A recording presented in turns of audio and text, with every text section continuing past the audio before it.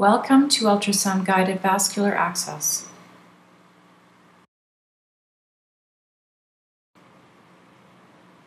Over the last decade, evidence supports the use of ultrasound in the placement of vascular devices. It is well known that IV complications can extend stay and that difficult access resulting in multiple attempts can delay care.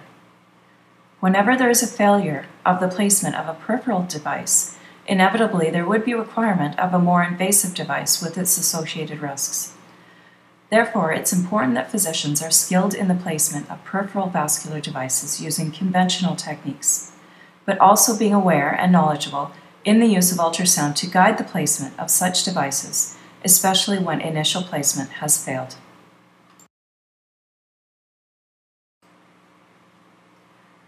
It is known that ultrasound-guided line insertion results in fewer complications and that the use of ultrasound can decrease complication rates. Attempts, successful or failed, can result in pain and organ injury, and this has been recognized to be less common with ultrasound-guided placement. Ultimately, this improves patient satisfaction and reduces time to successful insertion of a vascular device. In this slide, one can see the orientation of underlying structures in relation to the interrogating ultrasound beam generated by a linear probe. Typically, these images are obtained using linear probes with frequencies greater than 13 MHz. In image A, one can appreciate a vessel appearing as a circular structure with an area of darkness within, surrounded by an outlining bright vessel wall. On image B, which is the longitudinal scan, the same structure appears linear, the vascular walls being highlighted and an area of darkness within representing the lumen of the vessel.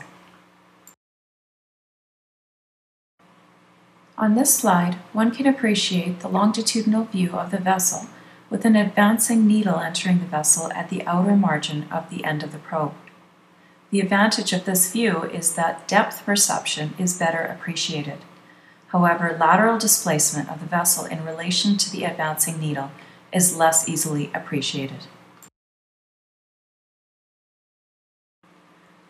The phenomena described in the previous slide can now be appreciated with the appearance of a needle entering the vessel. And on section 3, the needle has actually gone beyond the vessel wall and into underlying tissue.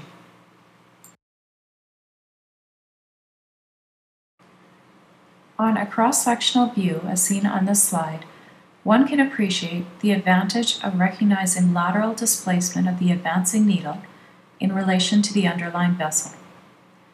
Ideally, the needle will be manipulated to enter the underlying vessel at its greatest diameter and optimally placed within the center of the vessel.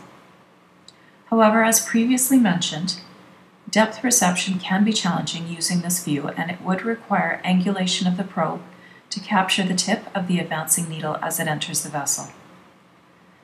The subsequent 2 slides are done by Sonocyte, the ultrasound company, and these include video with embedded audio to explain both techniques and their limitations.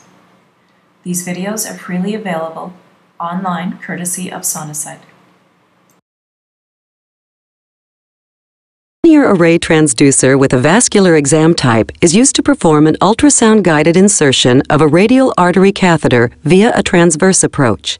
The patient is in a supine position with the arm abducted 45 degrees and externally rotated. The wrist is extended by placing a small roll beneath the wrist crease. The transducer is placed transversely just proximal to the wrist crease with the orientation marker directed to the patient's right. The radial artery is superficial and is seen as a dark anechoic round pulsatile structure on the lateral aspect of the wrist, seen in the midst of static, echo-dense material. There are often small venous vessels which accompany the radial artery, which can be compressed with gentle transducer pressure. The radius can be seen as an anechoic dark structure approximately 1 centimeter below the radial artery. Adjust the transducer so it is centered over the artery. Follow the needle entry by slowly sliding the transducer in the direction of needle advancement. The needle will appear as a small bright dot.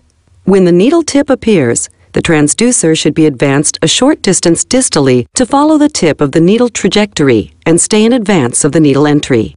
The needle is slowly advanced under direct ultrasound visualization until the tip is seen to puncture the radial artery. The transducer should be moved slightly proximally and distally to confirm the needle tip lies in the mid-portion of the artery.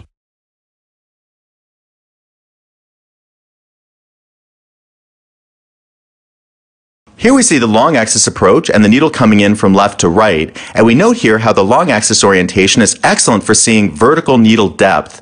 Note the needle coming through the anterior wall of the vessel, and now the needle tip squarely within the vessel lumen. Here we can see how the long axis orientation allows us to plan the optimal depth for the needle tip with regard to the venous lumen to squarely secure a cannulation attempt.